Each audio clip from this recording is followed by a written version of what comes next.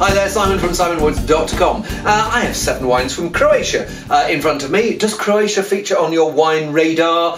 If it doesn't, well, maybe one of these will pique your appetite. Some of them are in short supply, some of them are available in Marks and Spencer's.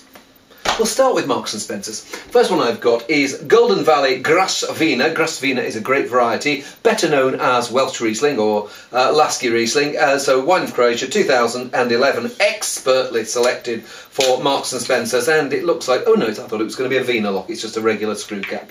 Let's just dig in and see where we get to.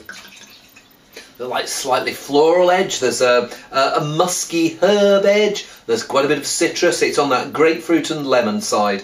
Smells like it's going to be fresh, young, appealing, and one of those drinkers, and then as soon as the next vintage arrives, move on to that.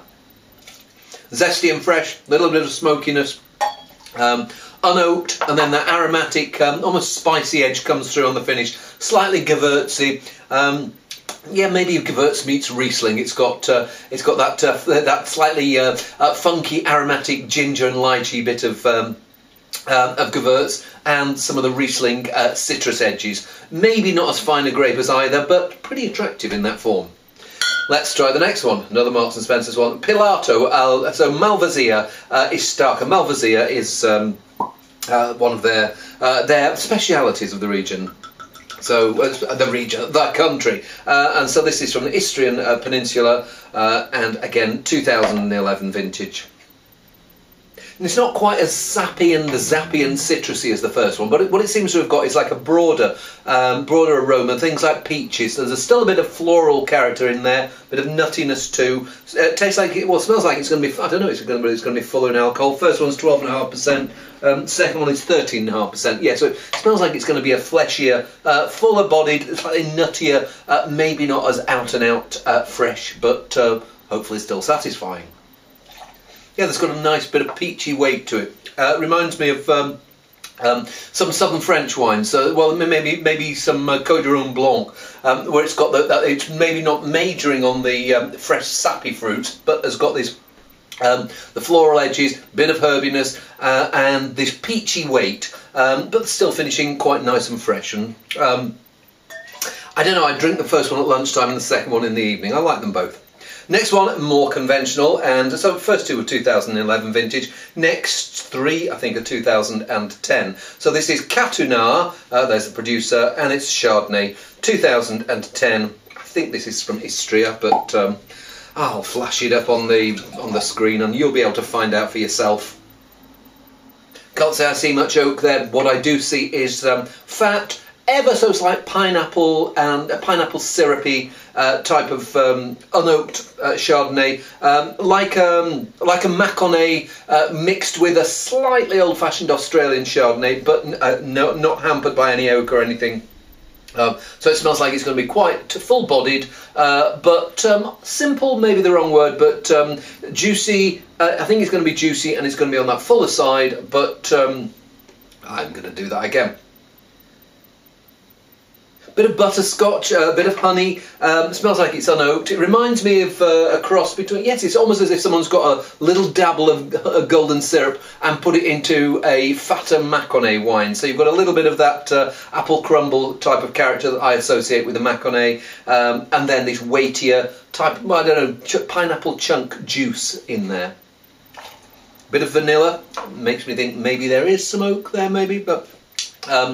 strawberry Mivy lolly. There's I don't know if you, last time you had a strawberry Mivy lolly. I don't know if they even make them anymore, but that mixture of the sweet red berry, that slightly confected red berry, confected here, not a pejorative term, and then this weighty fruit, vanilla, quite a fresh finish, perfectly respectable, maybe a touch simple, but happily drink a glass or two of that. If I have anything against it, there's not much there that speaks of a place. It speaks of well-made wine, but yeah, nothing that shrieks soil. Let's see whether we have soil shrieking in the Bolfan, that's the name of the winery, Libertin.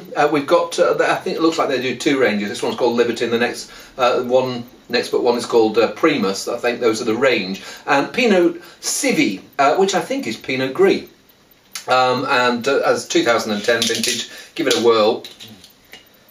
nice mix here of there's a musky pear character, and those quite fragrant peach as well, and walnuts as well. There's it's got that some of that spicy, spicy muskiness that's not really Alsace in terms of Pinot Gris. It's more, and it's not Italian. It feels there's a character here that I wouldn't say fitted into any conventional wine box, but still smells pretty good. Then when you come to taste it, there's this smoky elderflower. Now, sometimes when I say smoky elderflower, often it's a sign of underripeness. I don't get any hints of underripeness here. It really does seem like it's a character that those grapes pick up, almost in the way that Silvaner does in Alsace and southern Germany. It really is. If I wanted to compare it to something else, maybe Silvaner's the closest thing. It's got a bit of that musky, as I say, the musky pear and peach, and then this nuttiness and this broad finish, but not so broad that it goes wobbly. There's still something there that's holding it all together, reining it in, and saying, "Bring me some sausage." I haven't got a sausage, I've got 3 more wines, so I better set into them. Next one, Piquentum Blanc 2010. I'm not quite sure what goes into this, but it's 12.8% alcohol, and I gather the winemaker's French, which may be why he's put Blanc on rather than, I'm not sure what Croatian for white is, but no doubt someone who's watching this does. Well, I stick my nose in and I get what I call the vanilla fudge oak. It smells like a quite broad, rich wine, and one of those where I almost feel the way in which it's been made is speaking a bit louder than the grapes were there in the first place. So yes, there's this warmth, there's a ripeness, but it's slightly overwhelmed at the moment by oak. It smells okay, and I mean, there are lots of people like that big fudgy oak, but for me, I like a little bit more freshness, but I may be wrong. Let's see. Well, I mentioned musky pear and walnut on the previous one. I get some of those same characters here, and it's another broad-shouldered wine. But as with the Pinot Civi or Pinot Gris, I get still some freshness in there. Doesn't feel like anything's gone overripe. As I said, that aroma of the oak maybe makes me think that I wish they'd backed off a little bit on that. But as a wine, probably going about things it reminds me of. It reminds me of Roussanne. There's this, there's this maybe like a heavier Roussanne. So something that's got peachy weight and this walnutty perfume. I like it. I would have preferred it maybe picked slightly earlier to keep a bit more freshness in there and without the oak, but I like it. Also feels like one of those wines that I'm tasting it again later on this evening with the group of people, so it'll be interesting to get their feedback on it, and also to see what will have happened to it in the intervening 3 hours. There may be another side of it that comes out. At the moment, it feels like big and confident, and it's, I suppose, it's when it's shed its first impressions. What's left? We shall see. Oh yes, we shall. And we shall see whether the next wine is good. It's Bolfan Primus. I was talking about the Libertin before. Bolfan Primus Rheinsky Riesling. That's Riesling to you and me. Rhine Riesling as it's called. I might give my glass a little bit of rinse to get that weight out of my glass, and but this is 2009 vintage, so we've had a couple of 11s, 3 2010s, and we've got a 2009 Riesling here. And it's definitely Riesling. It smells delicious, actually. Very Alsace-like. It's got that weight, it's got the floral character, it's got the citrus, it's got that slightly sweet and sour honeyed vanilla, if that makes sense. No oak at all from the vanilla. No oak giving that vanilla character. Just something that's the floral characters of the grapes coming through. It smells like it's going to be quite weighty. Well, let's have a look at weight. 14%, yeah. And I'm not sure whether it's going to have a touch of sweetness or whether it's going to be bone dry. But it does smell like it's going to be a rich, broad-shouldered, confident, and very tasty wine. Maybe Alsace is the wrong comparison. It reminds me of some rather solid Australian Rieslings, maybe not the style of Australian Riesling that's being made now, but maybe the style that was being made in the 90s. I think that there may be some fruit there that's got some botrytis in. They seem to be excluding botrytis and trying to make wines that are as bone dry as possible in Australia at the moment. Here, I think that there is a touch of residual sugar, adding weight, adding roundness, not that it seems to need it in the first place, but it's not gone over the top, and the finish you're left with is this lovely limey, poised, yeah, juicy, friendly, and with that sweet and sour tension, great finish, really tasty wine, I love it. There are more complex Rieslings out there, but in terms of enjoyability, that's pretty good.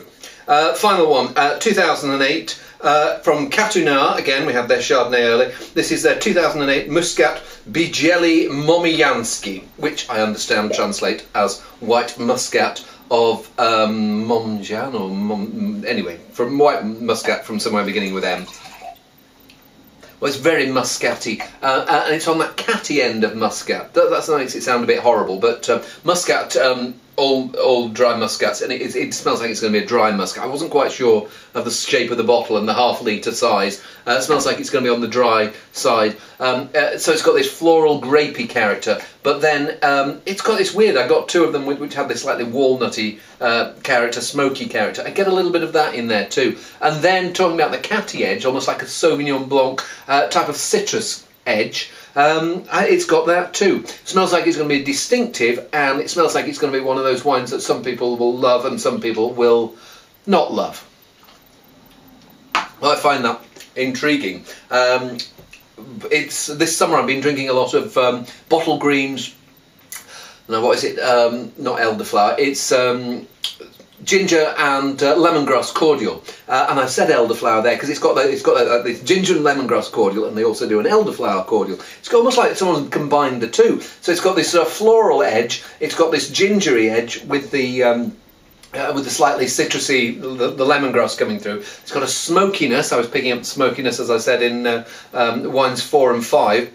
And then the finish I'm left with, it's not bone dry. I'm not sure how much sugar there is there, but it's like 12% alcohol, and there's something about the finish that makes me think that there might be a bit more sugar than if I put my head on the block and said it has got this much sugar. I'll do it. I think it's got about like 15 grams of sugar, something like that. I don't know. I'm just guessing there. But whatever it is, the sugar is rounding it out. The muscat character comes through in this grapey richness, and it's a fascinating wine, and I would very happily, again, drink quite a lot of that. Not my favourite of this 7, though. I think the Riesling was for me the star of the show. But all 7 of them, I think, have got something very interesting to say. So go out and get some Croatian wines and enjoy them. And I will see you soon.